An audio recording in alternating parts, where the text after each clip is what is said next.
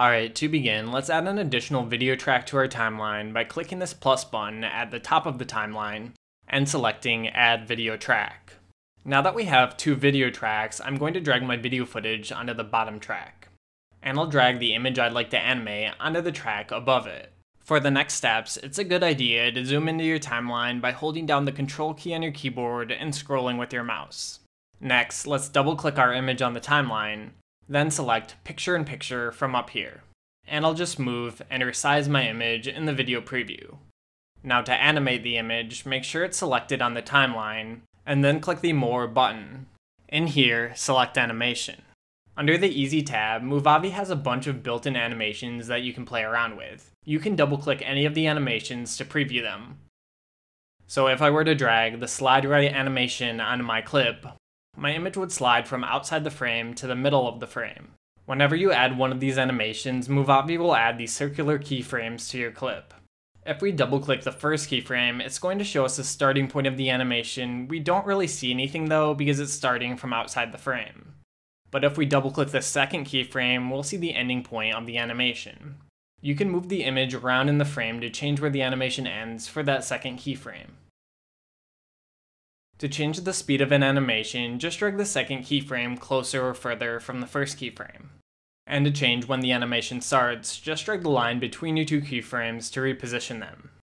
Now this looks good, but let's say you want to move your image back out of the frame after a while. To do that, since my image came in from the left side, I'm going to drag the leftward animation onto my clip after the first two keyframes.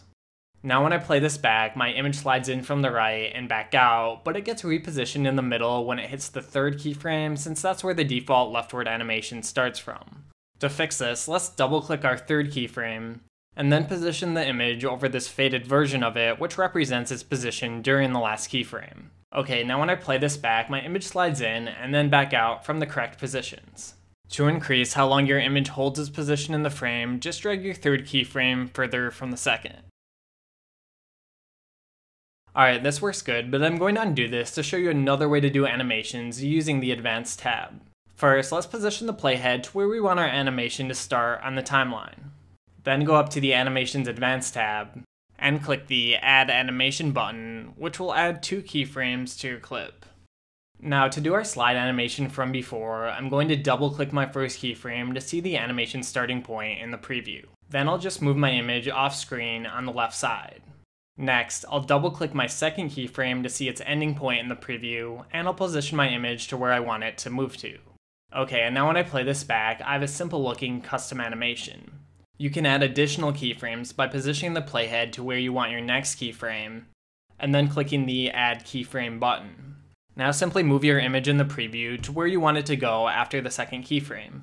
Alright, now my animation moves 2 times. And that's it for this tutorial. Thanks for watching and see you next time.